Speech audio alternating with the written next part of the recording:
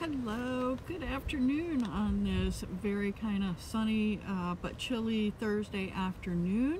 It's about 1:30 in the afternoon here in Maryland, and if you are just joining me and don't know who I am, my name is Laura, and I am here to have conversations of support with each of you, and to encourage each of us to have conversations of support with those that we encounter every day, whether we know these people or they happen to be a stranger in the store that you say hi to. Today is day 4 of our 4-part series on finding. Our first day we did finding joy. The second day we did finding support. And yesterday we talked about finding our confidence and courage. So it all kind of blends together, goes hand in hand. So today we're going to be talking about finding our passion. What are you passionate about? Is it something that you can make a career out of, something that you can get paid for? Is your career, your passion, something that you prefer to do just as a hobby, or that you volunteer to do? What is your passion? And if you're tuning in, let me know where you're watching from.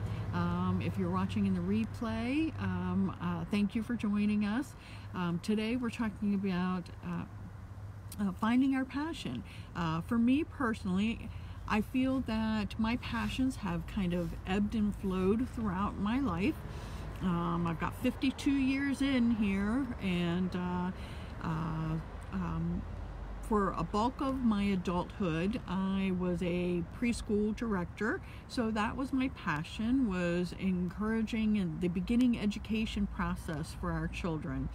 I encouraged those new moms and dads, and sometimes the grandmas who brought the kids to the preschool, encourage them to let the little ones come to school, let the little ones learn and begin their school process, and learn how to love being in school, being with other children, interacting with other adults other than who their own family members are. Okay, so that was my passion for about 20 years or so, and I still love that area, but I'm not working in that area anymore. I'm retired from that, which has been a blessing in disguise. I wasn't feeling as passionate or as appreciated by the end of my time by some of the folks that I worked with. So you know what? It's a blessing that I get to move on and that my passions change. So now after that, my passions have been learning how to be a support person to someone who is just beginning their recovery from an addiction, whether it was drugs or alcohol, helping them figure out better, healthier coping skills, talking through a situation that they might be upset about. So that has been something that I've been involved in with for the last 3 years or so, and I enjoy doing that. It's a very emotionally exhausting some days. But it can also be so very emotionally rewarding to know that you're helping even just one person at a time. So, hey Michael, thanks for joining today. You've been checking in on me every day, so I really appreciate that. My other passion, if you haven't learned a little bit about myself, is that I'm a PTA mentor.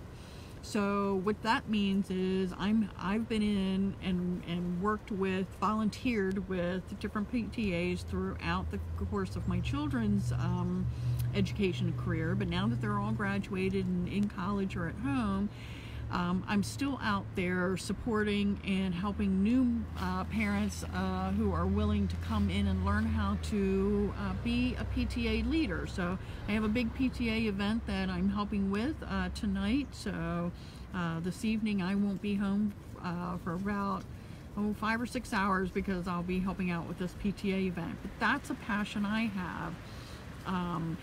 Passions should be bringing you some kind of fulfillment. It shouldn't be stress related. Finding your passion isn't just about careers and money. It's about finding your authentic self and the one you've buried beneath other people's needs. Isn't that an interesting sentiment? Finding your authentic self, the one you've buried beneath other people's needs. So I am a person that likes to help others, and I tend to put myself second, third, fourth, fifth on the list, usually the last on the list, but hide our own authentic self, right? So I think we do need to take time to think about what our passions are, what brings us that fulfillment, what would we like to continue doing. Another quote that I found that I thought was interesting for this topic was, if you can't figure out your purpose, figure out your passion. For your passion will lead you right into your purpose. So sometimes we want to interchange the word purpose and passion, but if we can figure out what that passion is, we will know what our purpose is. So right now, I think my purpose is supposed to be as a mentor, as an encourager, because everything that I do now, whether it's in the recovery community or in the PTA community or in even like the health community that for families that have children with Duchenne muscular dystrophy, it's all about encouragement and support. So that is, I think, my purpose and my passion right now.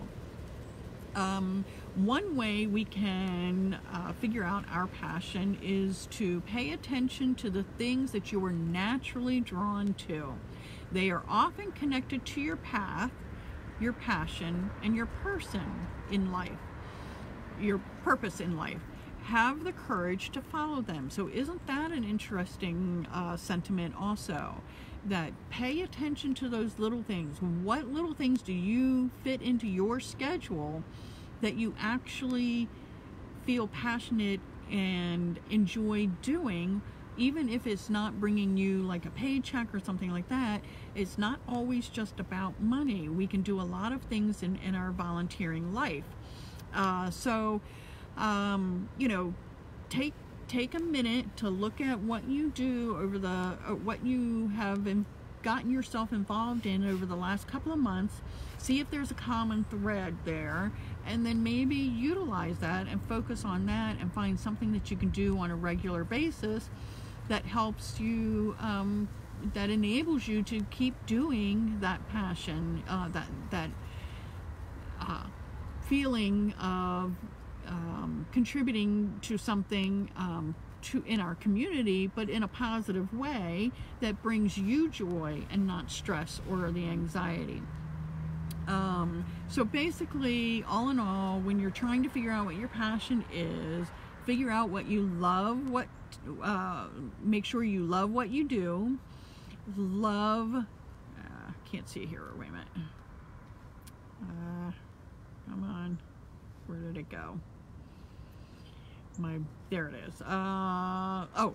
So the four things that I was starting to talk about before my picture disappeared on me, but love what you do, love why you do it, love how you do it, and love who you do it for.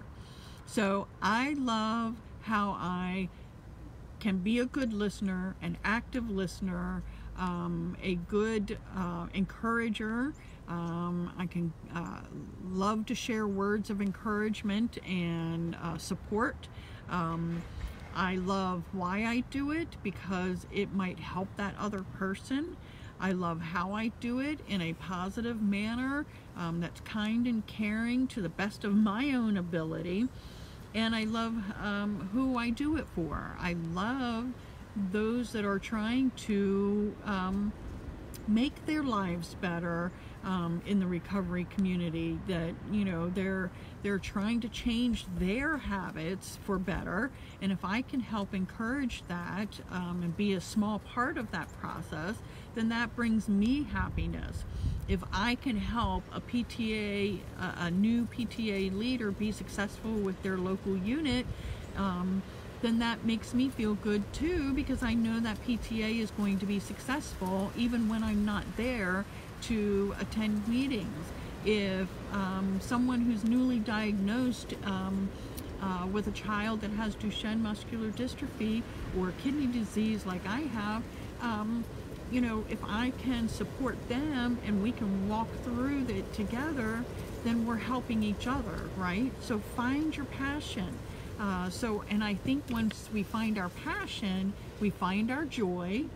We know how to get support for our passion and what brings us joy, and we can be confident and have the courage to keep doing that passion, what brings us, and that gives us a purpose, right? And then that's where it leads us to today's topic, is finding your passion and your purpose. So I hope this has helped. If it has, please feel free to share it. I will be back on live tomorrow. We will have a new topic to talk about. I'm still working on figuring out what I would like to do for our next series coming up. If you have ideas, please post them in the comments. Talk with me, interact with me. That's what conversation is, back and forth, right? So feel free to comment. And if you're watching the replay, let me know where you're tuning in from and what your thoughts are, and I will get back to you as soon as I see it. Again, I'm going to be out this evening, so I'll probably have to check back later this evening when I get home, or tomorrow morning. So I appreciate you all joining me for the 4 days of our series here of Finding. I hope you have found either some joy, support,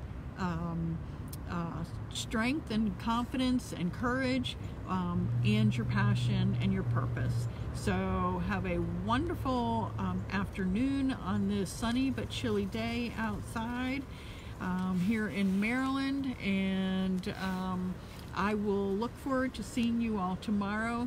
Go be passionate, find that passion in you. And if that passion is your family, enjoy that family, because we never know how long we're going to have any of us with each other, right?